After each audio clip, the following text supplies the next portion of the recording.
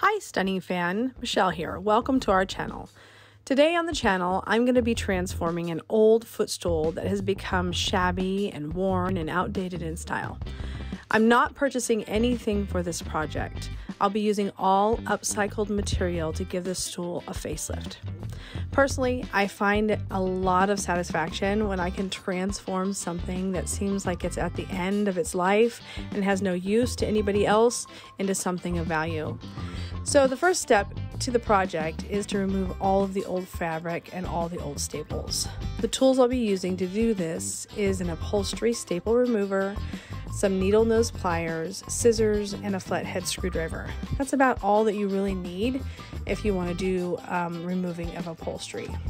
This stool actually had several layers of fabric to remove before we could get down to the actual padding of the stool.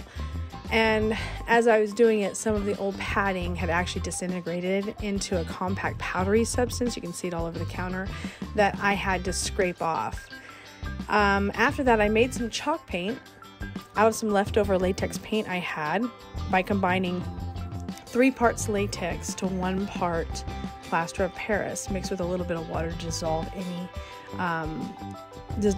the plaster of Paris and remove any lumps.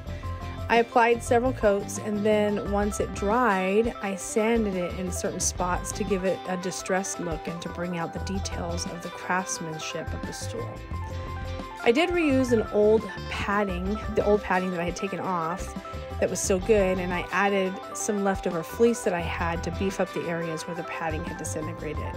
I had an old fur vest that I no longer wore, so I upcycled the fur and used it to cover the padding on the stool for the top of the stool and by stapling it tightly into position.